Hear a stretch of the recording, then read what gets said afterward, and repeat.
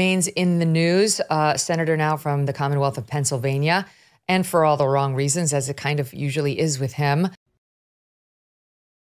The Senate, you guys know, has now lowered its standards to allow people to show up dressed like the three of us are.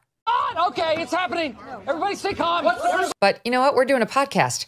We're not showing up as U.S. senators on the floor of the U.S. Senate to do the people's business. John Fetterman, all along now. Oh, God. I mean, he shows up like he's at a college frat party in his weird little shorts and sweatshirt, his hoodie. It's disrespectful. And instead of saying, put on a damn suit, would it be so hard to wear a tie and a blazer, sir?